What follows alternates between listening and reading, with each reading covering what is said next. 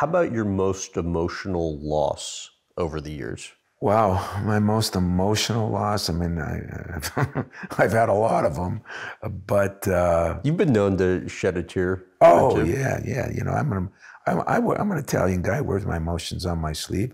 Sometimes good, and sometimes bad. But sometimes those officials can't take a joke. What can I say about it? You know, it's just the way it is. But I think the worst one for me was, I want to say it was 2015 when I had a kid named Denzel Valentine. We had a really, really good team. We should have been a 1 seed. We ended up a 2 seed. Middle Tennessee should have been about a 12 seed. They ended up a 15 seed.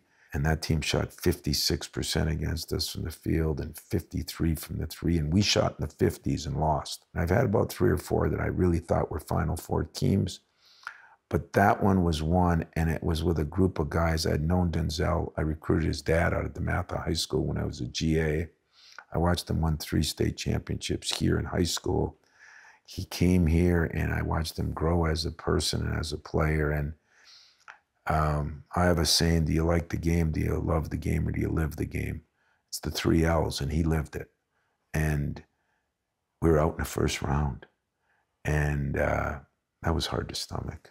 It really was. It still gets to you. You can tell. Yeah, Why? it does, because I think we've gone to a Final Four as a 7 seed. So I think every year we have a chance. But when you lose as a 1 or 2 seed, and you had the type of guys I had, you know, like some teams, I mean, you'll like them all, you'll love some of them, but there's some that are special. He was special, but we were a 2, and we ran into a team that was very well coached and very good. And you know, in all the media, well, you look past them. No, that wasn't the case. That's the difference with football and basketball to me. I tell Mary Jo all the time. Not many upsets happen in football. Usually the bigger, stronger, better team wins over the 60 minutes. In basketball, we have 2 outliers, the 3-point shot and the officials. And I say that not negatively about the officials, but if your star player gets in foul trouble or something, it can change the game. So those 2 factors. And this game, neither one of those were factors. Team just played better than us. You said it gets to you that you haven't won a second championship. Why? Well, we've been back to 6 Final Fours, you know, and you kind of feel like, why can't we get over the hump, you know? And there's been good reasons. In fact, there's been 3 Final Fours we didn't get to that I thought we were as good or better than some of the teams there. But you get selfish too, you know, like the day that we played Temple to go to a Final Four in 2001. John Chaney, one of my favorite guys, we won the game, and I had to go down and shake his hand, and I kind of felt like he was America's team. Everybody was pulling for him. I felt like the guy that shot Bambi. You know, I was like, God, I was apologizing for winning because I had so much respect for him. But at the same time, why we can't win that second one, you know? And so I've got to figure out what I'm doing wrong. In his career, it's harder to stay on top than to get to that top. It's harder to maintain. And I think that, you know, he's fighting for another championship.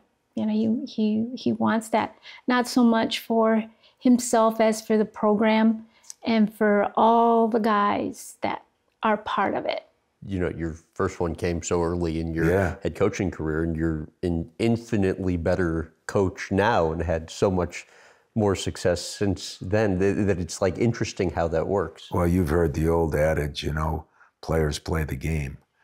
But I think the difference is I had an incredible leader in Mateen Cleeves. I mean, he was our version of Magic Johnson. Oh, we had a great relationship. And I mean, you had 2 guys that was willing to do whatever it took to win by any means. Because back in 1996, nobody thought it was possible to win a national championship here at Michigan State.